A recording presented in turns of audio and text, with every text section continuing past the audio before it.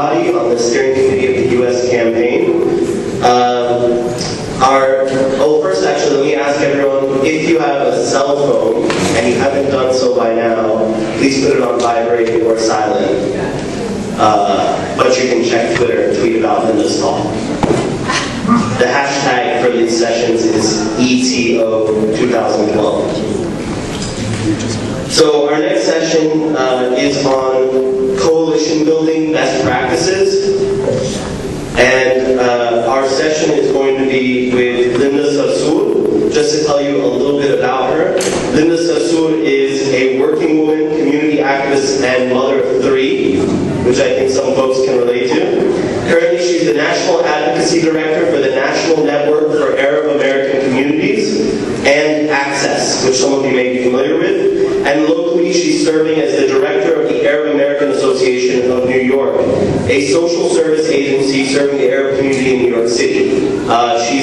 That's actually based where I live in Bay Ridge, Brooklyn. And they're doing a great job. Linda is an alumna of the New York University Women of Color Policy Network's Women Leading the Way, the Women's Media Center, Progressive Women's Voices, Opportunities Agenda Communications Institute, and Linda was honored by the White House in 2012 as a champion of change and received the 2010 Brooklyn Do-Gooder Award, which I voted for, from the Brooklyn Community Foundation. She's also a board member of the New York Immigration Coalition, which is made up of over 200 nonprofit agencies serving the diverse immigrant communities of New York State. And that's why we have her speaking here today. And it's worth noting that she's been profiled by PBS, Yahoo News, New York One, and The Guardian. That said, I should also note that Linda said she likes animal print hijabs. So if everyone could give a round of applause for Linda.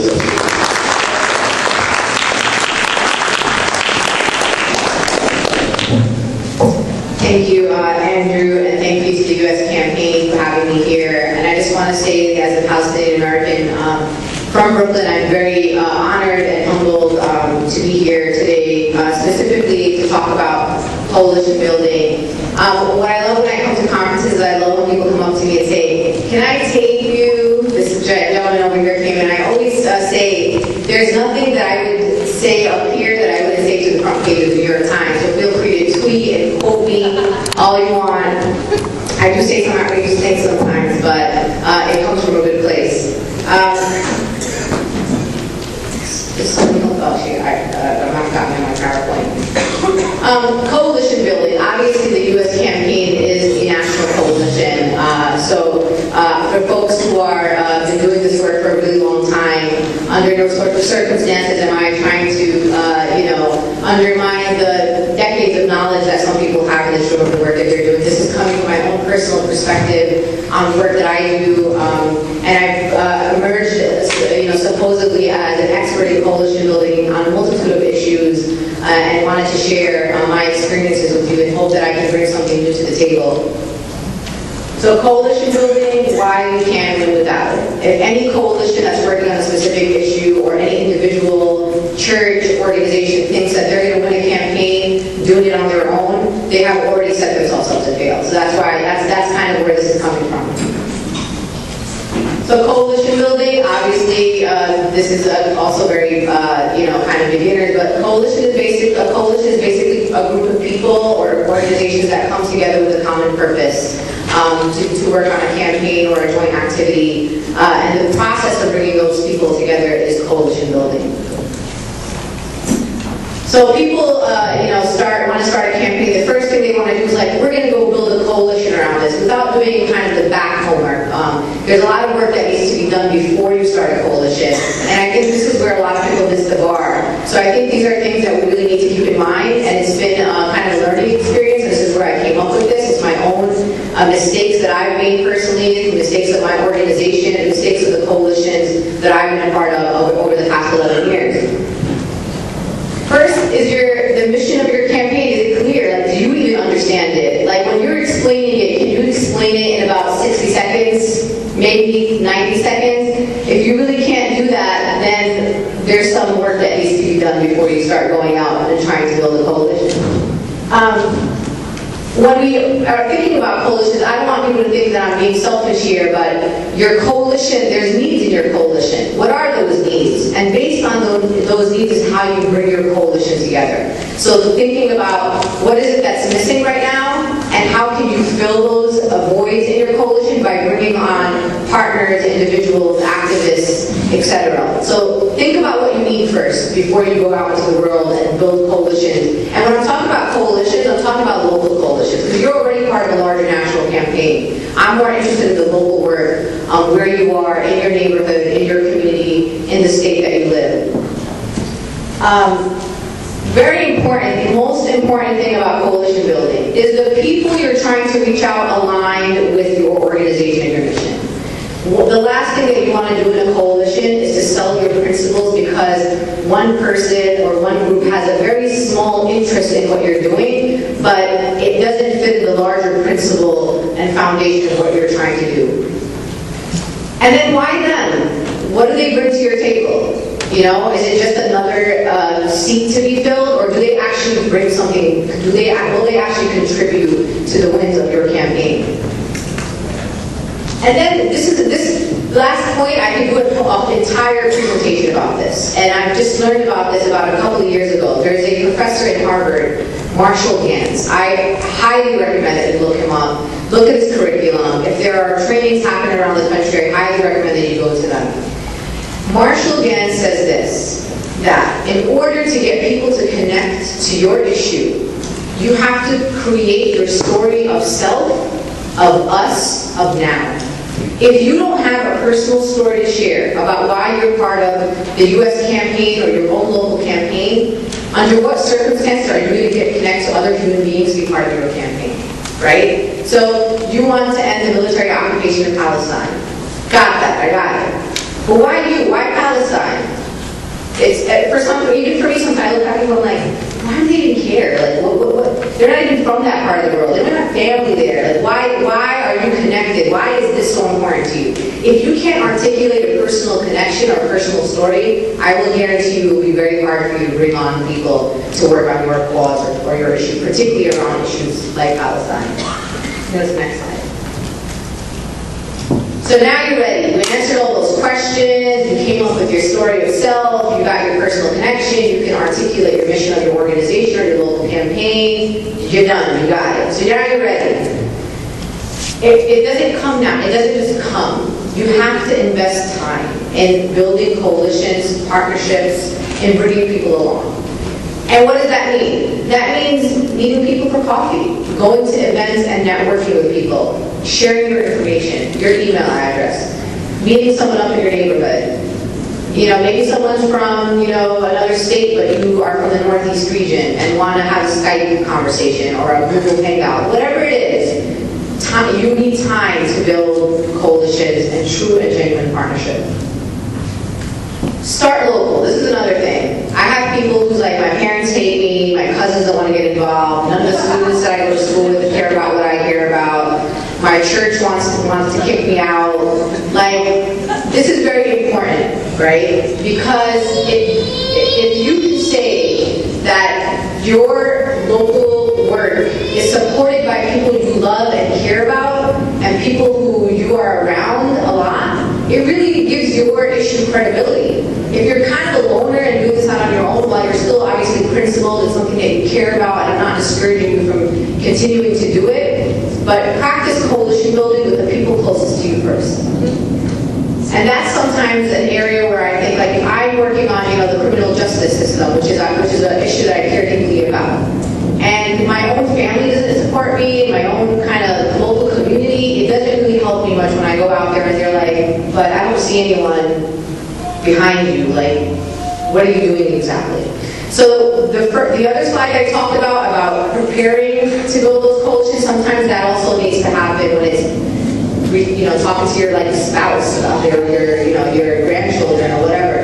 The fact that you can articulate for even your own immediate family why this issue is so important to you and why you want them to join your cause. And remember, everyone's participation is different. It doesn't mean that your grandchild is going to be on a steering committee, but at least your grandchild is going to say, I care. Or your sister's going to say, you know what, I'm proud of you for that. I really like what you're doing. So we're not requiring that your family is out on the rallies with you, but the fact that people who you're closest to support the work that you're doing and are encouraging you, I think is very important to get you to the next phase. Consistency, persistency. The other side, our opposition, their strengths lay in consistency and persistence. In order for me to join a coalition, if I see that a coalition is not consistent, if they're not persistent, and I don't mean annoying, where you're emailing me like 16 times a day if I don't get back to you in the next like 5 minutes, but being consistent where you can direct me somewhere and I can say, okay, I know that Ida, New York has a meeting every month or every other month, and I know when the meetings are. I can put them in my schedule. I know what events are coming up for this organization. I'm watching them on Twitter. They're giving me updates. I'm on their listserv. They're really sending out helpful information. These are the kind of coalitions that I want to be a part of. So think about that on the local level when you're trying to bring people aboard. Are you consistent? Are you keeping in touch with the people that you brought along? It's very important for individuals to feel like they're part of something local and something important. Next slide. So makeup of coalitions, this is pretty standard, but think about your coalition and who's in it. Sometimes you don't need only organizations. There are people, those like neighborhood people. Like I have in my organization, when I want to do an event, I don't need organizations necessarily to just sponsor. I got to tell that one lady in my community, and I can get 1,000 people at an event because one lady who is not affiliated with any organization has that influence on other people. So activists, not just people who are activists, regular people who care about your issue can be anyone. Organizations, faith-based, human rights, immigrant rights groups, people that care about the criminal justice system. I mean, the issue of Palestine, the fundamental issue here is justice. It's dignity, it's respect, right? So forget the whole military occupation kind of lingo that doesn't resonate with people, because some people are like, military occupation, like I'm in, Brooklyn, I'm in Bushwick, Brooklyn. What does a military occupation on the other side of the world have to do with me? But when you bring it down to the fundamental values and principles that people care about, like justice, that's where you start connecting the dots. So that's very important to think about. There is a whole list of groups that we need to really be thinking about. Civil rights groups, atheist groups, LGBTQ, you name it, we need to talk to all those people, right? But we have to think about what do they care about, and what do we care about, and where are their parallels that we can connect. That's how you build coalitions with organizations that don't do work on Palestine. Government. There's a lot of my friends who are Palestinian activists, and they're always like, on the left, they're like, no government. We don't like the government, we don't like the US government, we don't like anyone. No government. I'm not one of those, unfortunately. And I get attacked for this sometimes, but that's cool. There are allies in government. And then there are people in government who know zero about Palestine. They know nothing. Our opposition, what they're good at, is they're good at constant education on the issue. They're always there. They're letting you know, like, stories, sharing stories, bringing people that are impacted, etc. You will find allies in government. And what we know in this country is that elected officials have some influence on public opinion. And we've seen that on multiple issues. Islamophobia, hate in this country. A lot of it has been spewed by government officials, by elected officials, by political campaigns. So thinking about who are our allies in government that we can bring along to the work that we're doing, not necessarily that they're the only ones that can bring credibility, but in some certain circles, they do bring some credibility. And how can we bring those people along? Corporations. We live in the United States of America. Talk about influence, corporate influence, probably Trump's government in this country. So thinking about what corporations out there that do care about justice, that have potentially divested for other reasons and other issues that are not Palestine, and how we can align those and say, well, you did this. This is how this is like this, and kind of connect the dots for people. Sometimes people are not as intelligent as you want them to be. Sometimes people need to be brought along, and they require the consistency, persistency, and education, the personal stories, and this fundamental kind of values platform that you're going to bring to them. Academia. academia, I don't know, they bore me sometimes, but they do bring credibility to the table, they do research, they're quite influential on many issues, and I highly recommend. I mean, this has been done in the Palestinian rights movement, where you've had prominent professors and institutions kind of endorse Palestinian rights, as well as had some universities divest from Israel and from anyone profiting from the military occupation of Palestine. So thinking about how we can engage more people in academia.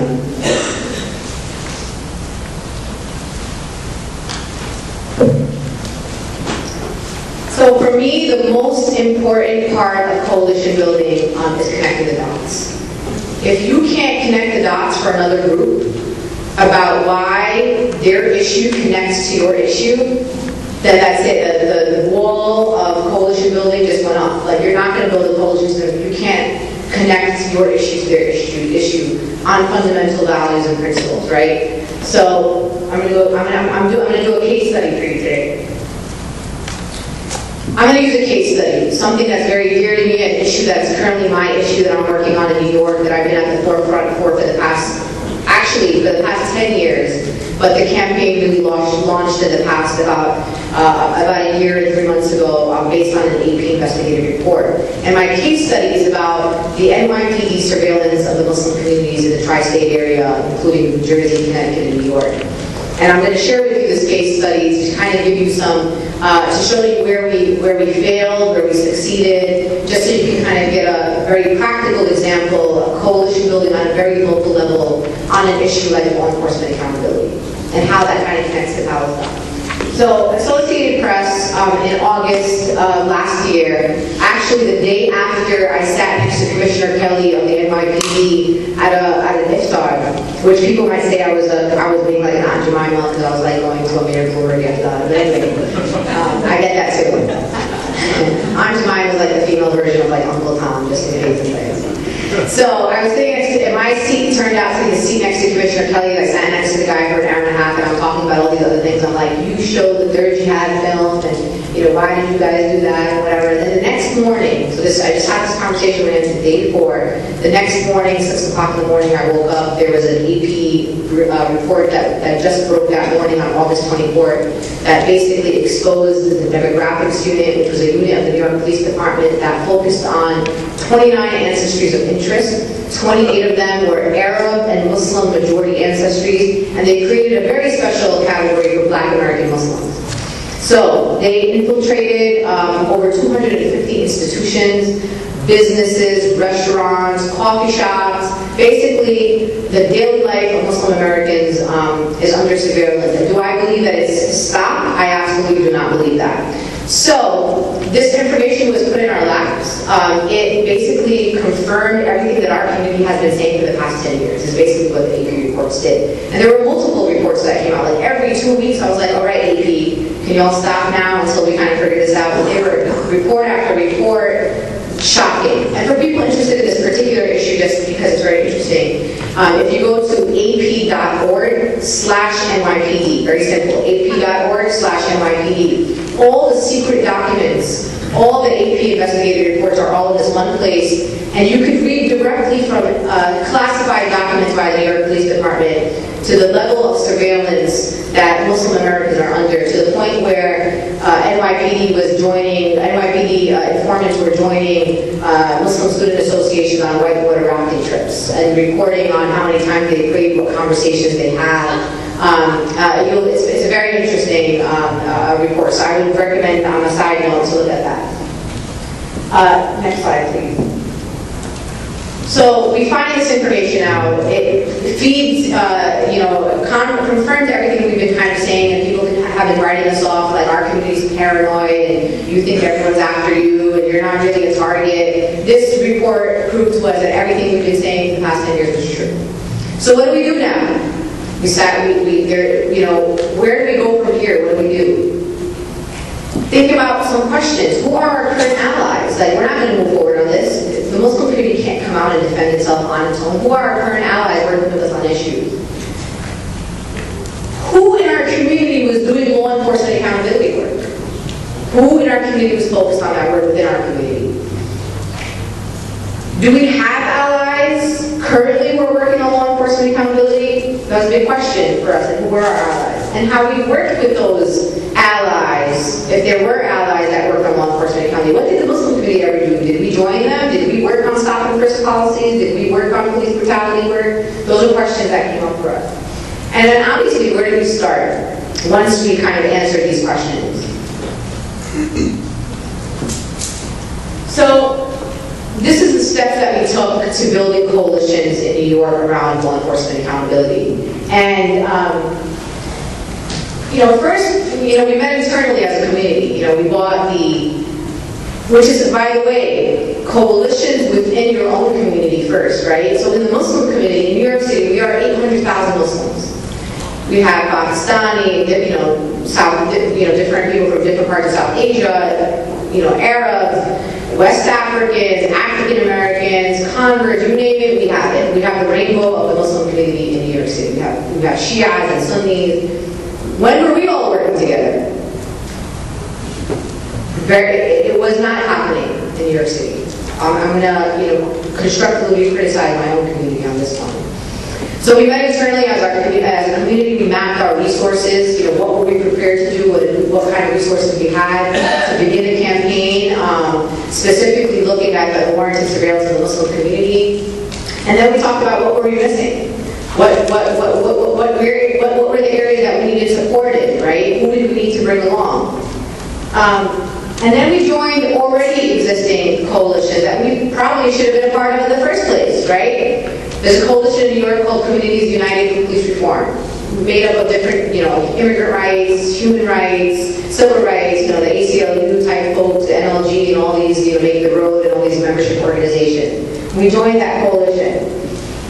When we joined that coalition, we didn't go in that coalition and start by imposing our issue, which was Muslim surveillance, right? That was the key here. The key for us to join those coalitions was to connect the dots between the stopping and frisking of blacks and Latinos in New York City and the Muslim surveillance and the NYPD surveillance of the Muslim community. So we didn't go on that table and say, we're on this table because we have a special interest here. We want your coalition to work on Muslim surveillance. No. We went to that coalition and we were quiet. We listened, we absorbed, we thought about what our contributions were going to be to that coalition and how we were going to connect the dots on those issues for this particular coalition. And really realizing that in any coalition, whether it's around Palestine or the criminal justice system or immigration reform, etc., it's not just about you. That's the thing. It's never only about you and your issue, right? It's about how your issue connects to something much larger than you and your own campaign. What were some of the things that we were able to do with this coalition? So, for example, we took leadership positions in these Father's Day Stop and Frisk March that happened in New York City that brought out over 40,000 people. And what does leadership mean? It means that we co-chaired the different tables. They had a great organizing model. They created different tables, the LGBT table, the faith table, the immigrant rights table, all these different tables that were organizing their own people, and then those people represented on a larger table that was the organizing table for the entire march. I co-chaired the immigrant rights table because I was, the image that brings to I'm Palestinian-American, I'm from Brooklyn. I represent an Arab American organization. But I was chairing the immigrant rights table. So I wasn't chairing the Muslim table or the Arab table. I was chairing different people, and people were able to see me as someone who's contributing to a larger effort, not because I was Arab or because I was Muslim or because I was Palestinian. I was chairing the immigrant rights table to bring other immigrant groups based on my coalition, my coalition building experiences over the years. Social media campaigns. We have trended, multiple, hashtags getting people to talk about discriminatory policies of the NYPD and law enforcement in general, creating online discussions, and us also leading those discussions, and not only talking about Muslim surveillance and the impact of law enforcement targeting just on our community, but on people of color, on protesters, on Occupy Wall Street, just really connecting all communities and being at the forefront of law enforcement accountability on how it affects everyone. Legislative policy changes. So the other thing also is that we need to have tangible things that are going to be long-term. So we have in New York the Community Safety Act, and working on a legislation in partnership with other coalitions called the NYPD Inspector General Act. Not that you should be surprised, but the New York Police Department, which is the largest law enforcement agency in the country, does not have independent oversight. They are the only law enforcement agency in the country that does not have independent oversight. And they are the only city agency in New York City that doesn't have independent oversight. And this bill would create an independent office to oversee the New York Police Department, but they won't look at individual cases, but on policies and practices. And we made sure to include in that legislation surveillance, which is something that people don't want to touch because it connects to national security. So we've been able to talk our allies, connect to our allies to ensure that they support the language of this legislation, that they will not sell our community out by removing language like surveillance from this local legislation.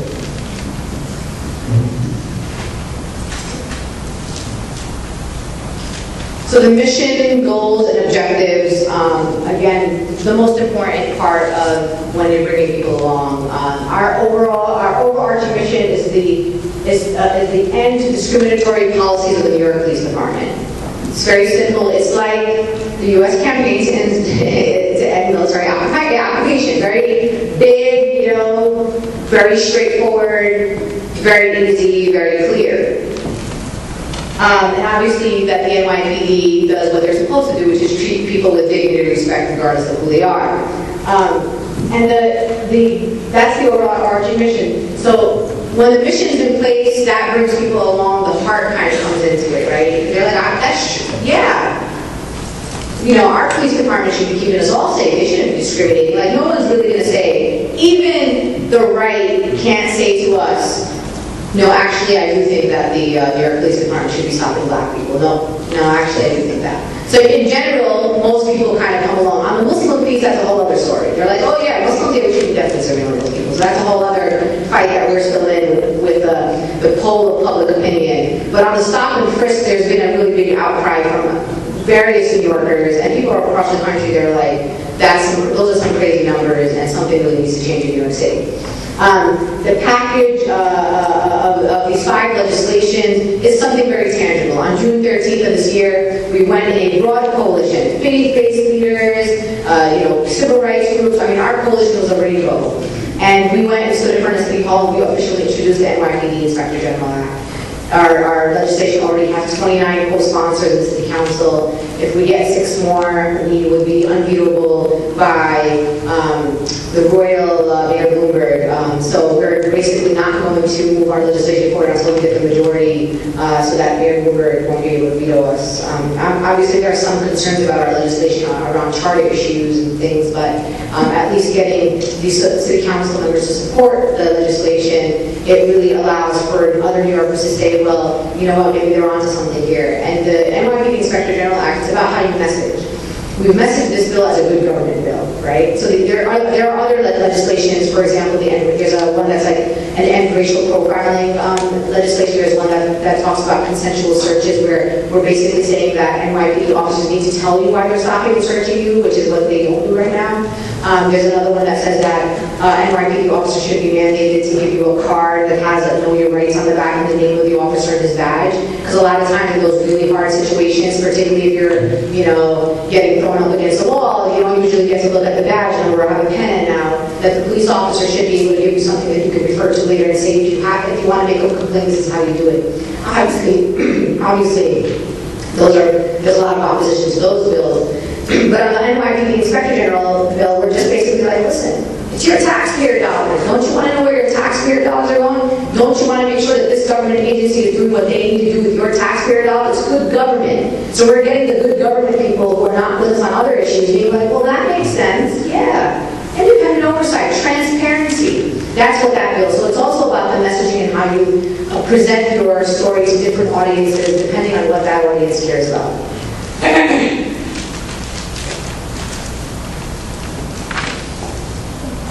So So let's wrap up this conversation. I'd love to hear folks, first of all, questions, but I'd also love to hear some best practices that you've tried to share with your peers. But I mean, coalition building is essential. Like you can't win without it. So I'm sure that you guys have already got to that place because you're here and you're part of a national coalition. I'm sure part of local coalitions as well. Make the time. It's totally well worth it. When you build personal relationships with people, people start seeing you as allies also, and also as friends. And those people will come out when you need them because of those personal relationships that you built with them. This is a general coalition building presentation, but we gotta stop preaching to the choir. Like, stop talking to people that already care about your issue. Like, we're there, we got them, they're good. We need to make this room into 500 and 600 and 1,000, and that's kind of where we need to go. And it's okay to talk to people who you think don't agree with you. Get into a conversation with them, find out what's the point of disagreement, and potentially just a clarification sometimes brings people to the other side. It's happened to me all the time. Stay principled. I'm not going to bring up specific groups of people's names right now, but sometimes when I go to Palestinian protests, there are a group of people, I won't say who they are, who are like at the forefront, or haven't been recently, but I remember when I was younger, they were like the first people in the protest. And I did my own research. I was like, who the hell are these people? Like, where, I went to do my research and I found out that the intention and the reason why those people support a free Palestine or don't support the state of Israel is not because they give a crap about a free Palestine. That's not why they're there. They have personal religious beliefs or an ideology that doesn't support the state of Israel. It has nothing to do with Palestine. So really making sure that we're principled and the people that we're elevating and putting at the forefront of our issue are people who fundamentally believe in our issue. So making sure that we stay principled as we're building a coalition. Do for others, right? You gotta do for others so that people can do for you, right? So if there's a local rally for Trayvon Martin, right? If there's a local rally around immigrant rights for Dreamers, if there's a rally because in Rohingya there's a massacre going on, we need to be there for those people, right? We need to be there so they can come for us when we're doing a protest or a rally around ending military occupation in Palestine, or when we're protesting Ahava or other entities or whatever, or protesting a speaker at a particular university. Where are you, and what are your other issues that you care about, and how do we connect the dots there? Because if you're not doing for other people, those people are not going to come and do for you. So think about that. Also about when you're going to another coalition or bringing people along, not only what do they bring to your coalition, what do you bring to them? You bring a group of people, you bring, social media. Well, I'm a writer, I got like 1 million followers on Twitter, and I can help, bring visibility to your campaign. Whatever it is that you bring to the table, make sure that's clear at the offset, so people can really see you also as an asset. Coordination. Oh Lord have mercy, coordination. One of the things in New York City, this has nothing to do with Palestine, but on a lot of issues, the downfall of any campaign and any cause is the lack of coordination. So making sure that if you're doing something in your local area and another group of people is also working on the same issue and they're doing something opposite to what you're doing, we're going to kill it. We're going to kill the cause. And that's happened to us in New York City on like NYPD issues where Muslims have stood up and said, well, we believe in public safety and we don't think Commissioner Kelly's really a bad guy, because they don't know the facts, they don't know the details. And when people see two groups, Muslims saying totally different things, it kills our cause and what we're trying to do. And on Palestine, if we have groups doing conflicting things, particularly in the local area, no. Build relationships with those people. Find out why they think their way is the right way and how we can bring those people along. They might not want to come along with you, but did you try at least making that effort to bring people along? My contact information. Please feel free to contact me at any time.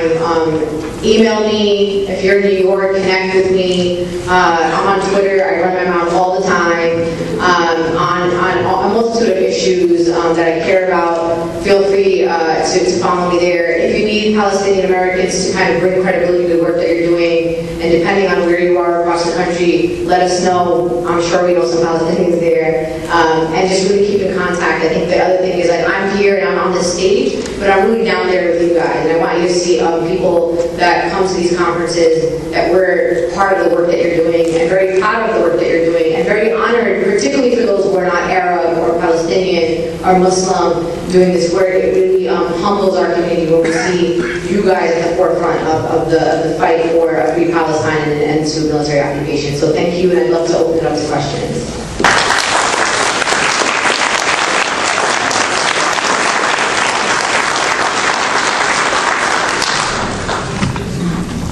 So really quick, first note, Linda mentioned running her mouth on Twitter. I want to point out that while she was speaking, others tweeted about what she was saying, so you were still sort of on Twitter, don't worry. Yeah, I was getting anxiety, like, you know, my fingers were dead. And in terms of the questions, I would say maybe we'll take questions in threes up at the mic. Is that like active? So we'll take questions and then give Linda an opportunity to answer.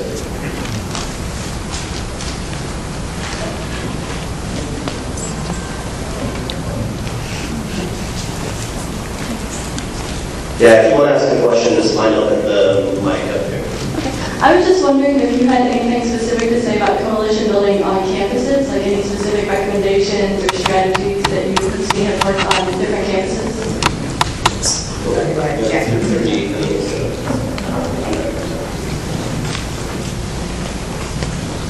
I was wondering, what were the first steps that you took to organize within the diverse Muslim community in New York, and how did you say you guys had never really worked together anything before, I guess, so what did you do to overcome that? What was that conversation like? And also, how did people react, like in the Stop and Frisk organization or what have you, to your sudden presence there? Was there any backlash, or how did they accept you or not accept you?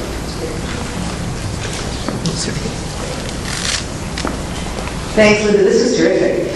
My question is about sort of the particularity of the anti-occupation and Palestinian rights movement, which has been, from its origins in the modern incarnation in the last, say, 30, 40 years, has been fairly marginal in both its perception of itself and in the views of parts of the peace movement, parts of the anti-racist movement.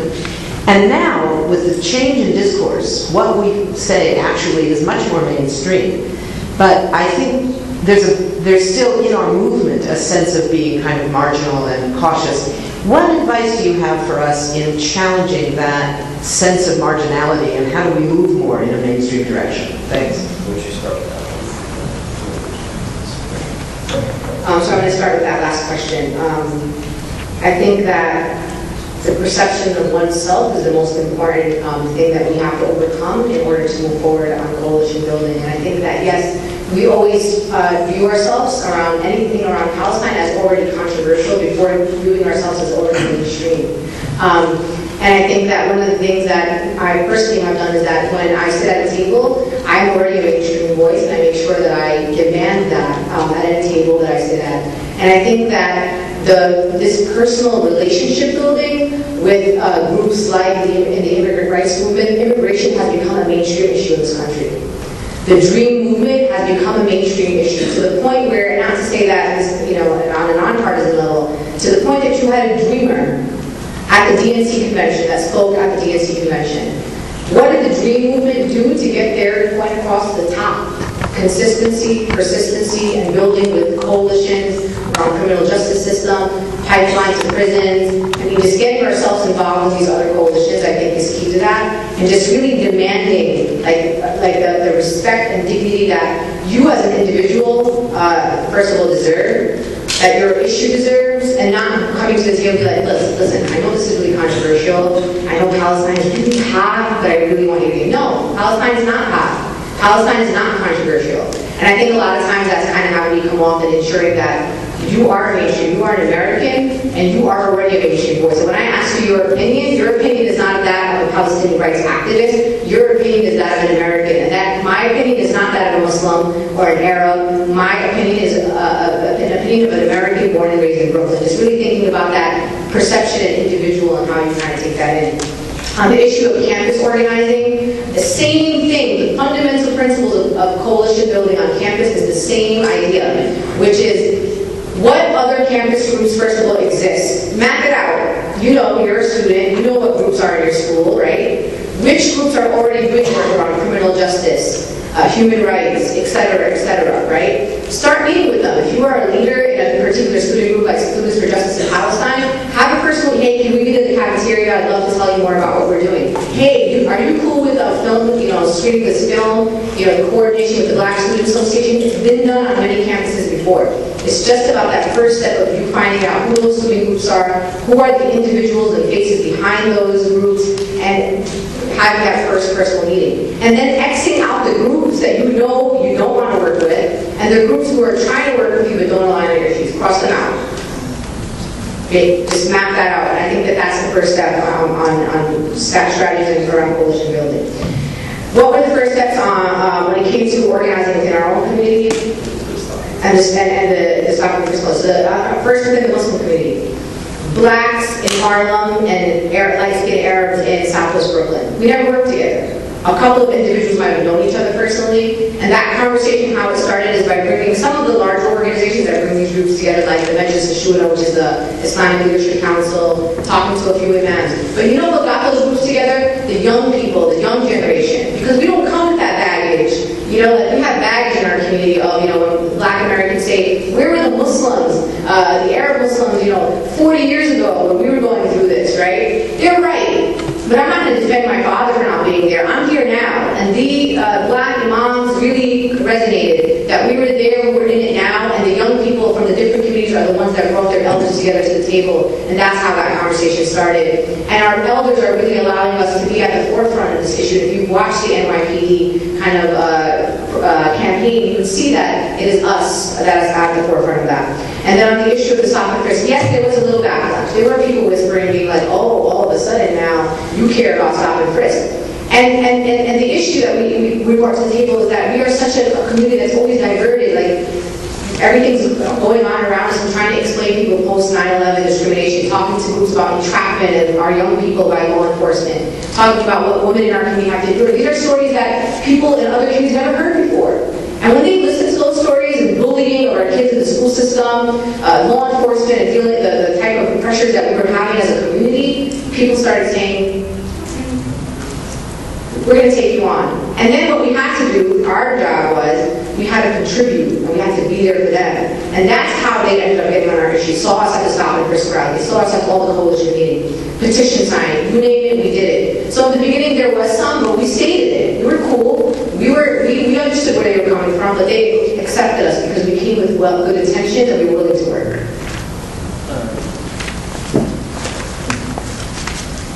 I'm Joshua Blade, somebody from the Episcopal Bishops Committee on Israel-Palestine in Seattle. My question doesn't relate directly to coalition building, but you did mention something during your presentation, which I think is terribly important. And that's how we create dissonance among those who are in opposition to us.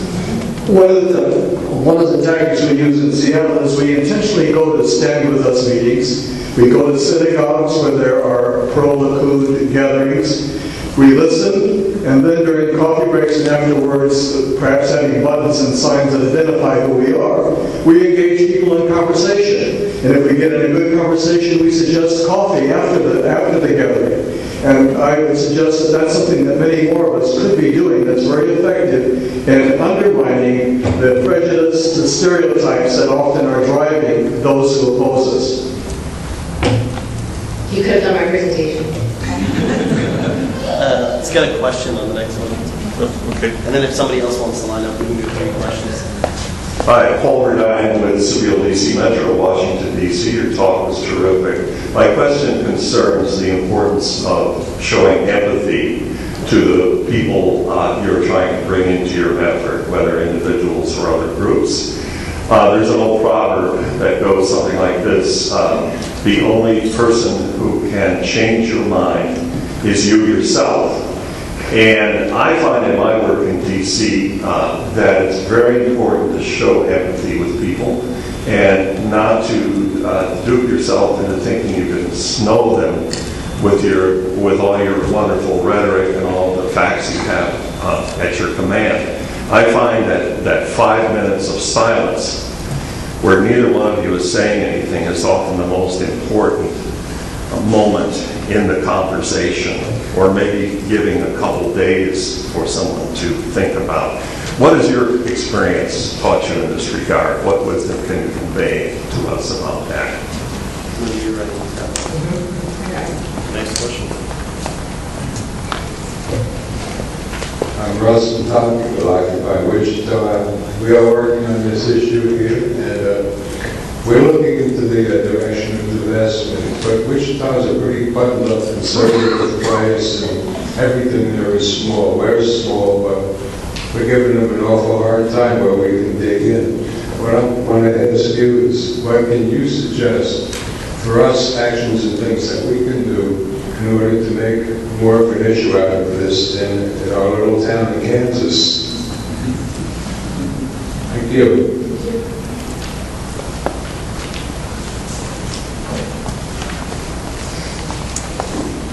Hi, I'm from San Diego, and our local BDS group is a spinoff of the San Diego Coalition for Peace and Justice, which formed right after 9/11 and has been largely doing anti-war work. We had started around the coalition, the larger coalition had started around Palestine and argued it as putting it on as a focal point for our rallies. And finally 2 years ago that came to a head, and we, a small group of, well, the majority of us were determined that Palestine was going to take a front and center role, and in that it turned into a real inner fight, and we have lost a lot of members over it, a lot of Jewish liberal members actually, and our BDS spin-off group is now larger than our coalition meetings, the people that meet, and how do we prepare that?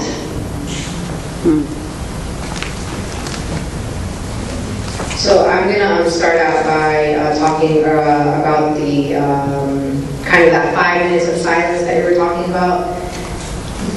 As simple as that sounds, just so profound. It's about active listening, right? This is one thing we don't do as activists a lot is listen. We want everyone to hear what we care about, what we want to do. This is why this is so important to us, and never really sit back and relax and say, what do you care about? And just really letting a person go without interrupting them, trying to get a clarification about things, and whether how does that connect to Palestine? Let people talk and listen to them. The most powerful piece in community organizing is listening. On the faith-based organizing, there's a model called one-on-one. One-on-one is about taking a person out to coffee and just having a conversation with them. It could be about anything. It could be about whatever it is that person wants to talk about in order for you to start that relationship. So active listening. Just shut up for a little bit and let someone else talk. So I really appreciate you bringing that up, because I really have found that has immensely helped me in the work that I've done, and I was not always a good listener. On the question about, how do we start small? One thing that I found helpful in places like that are really conservative, or places where you're like in a small town place, I'll give you an example. A couple of years ago, I went to Kelowna, Iowa. I literally had to take, I got off in like St. Louis, Missouri airport so I could go to this little place, like Amish village somewhere in Kelowna, Iowa, and I spoke at the school district. There was zero errors in that school district. I'm not exaggerating, zero. Everyone was white. I didn't even see one black person in there. It was the first time they ever saw a woman in hijab, straight like in person. And I went to the school district, I went to middle school, high school, teachers, parents came out. I swear to God, it was an auditorium. 3 times these people were in here. That actually fits the whole town, by the way, you're saying. And I want to talk about kind of Muslim Americans and who Muslims are, and then I went a little deeper into kind of post 9/11, kind of what this community, and there were people in there that were organizing who had already told me, just so you're ready, there are people here who might not really appreciate you being here, and they might be present in that room.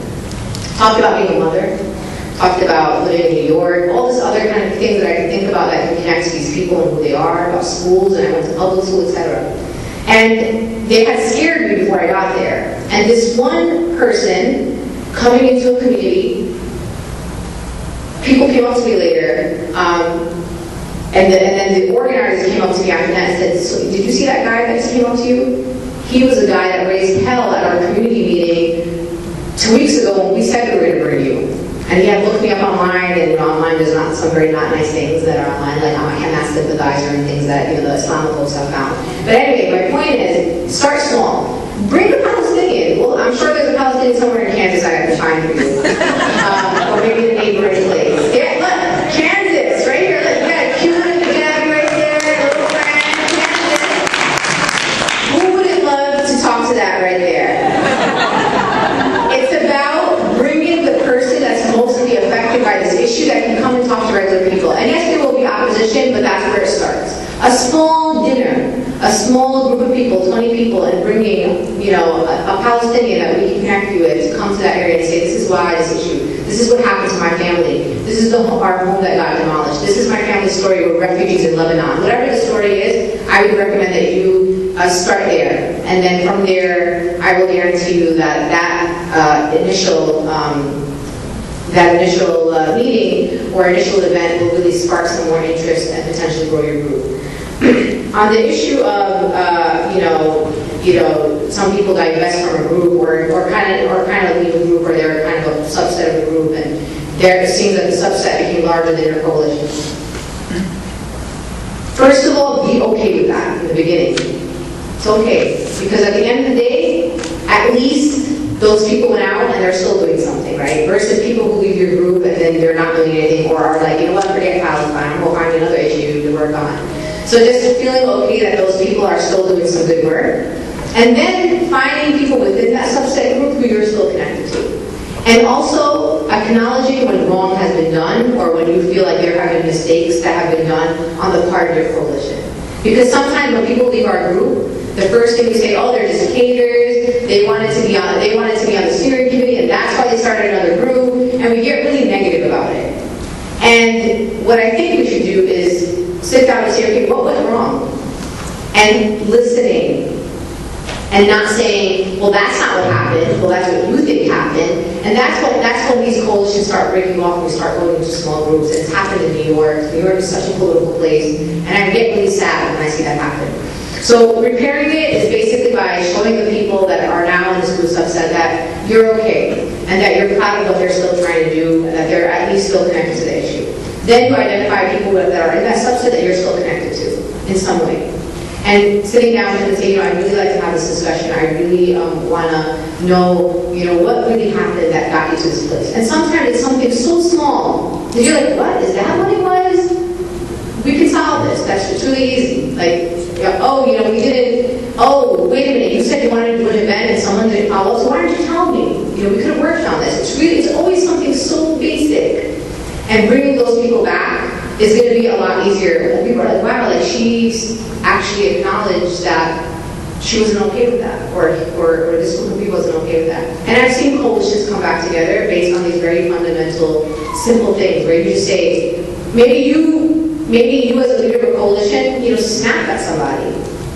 And then you come back 3 days later and say, you know what, that's not what I meant. And I hope that you weren't offended by it. Sometimes we're too big, our pride takes over. And we kind of let it go. And I think in this work that we're doing around justice, if you're in this work and your ego kind of trumps a lot of things around you, and if you're seen as a negative force, then maybe this is not the right work for you. Egos to the side, pride to the side, really understanding that you're in this for something much larger than yourself and much larger than your coalition. Because at the end of the day, it's about what your mission of your organization or your campaign is. It's not about whether your coalition is the most successful in the world or if you're the most well-attended coalition. By the way, it's also about quality and not quantity. I've seen coalitions that have like 500 members, and 467 of those members don't do jack. They don't do anything, right? But they still go around saying we have a coalition of 500 members, and they're also proud of themselves. Then I know coalitions that have 40 members, Those 40 members equal 500 with the work that they've been able to accomplish on local level. So if you're a coalition, if you can't recur the coalition, be content with what you have right now. Continue to do your work, and then people will come back if they really see that you're still doing meaningful work, and people might reflect on their own. But make the effort to try to bring those issues together, really listening and understanding why people walked away. And that really goes, if you think about it, in your family, in your friendships, in your relationships in general, but really more so in coalitions as well, especially around the work. So that said, we're out of time. So maybe we can give a round of applause for Linda.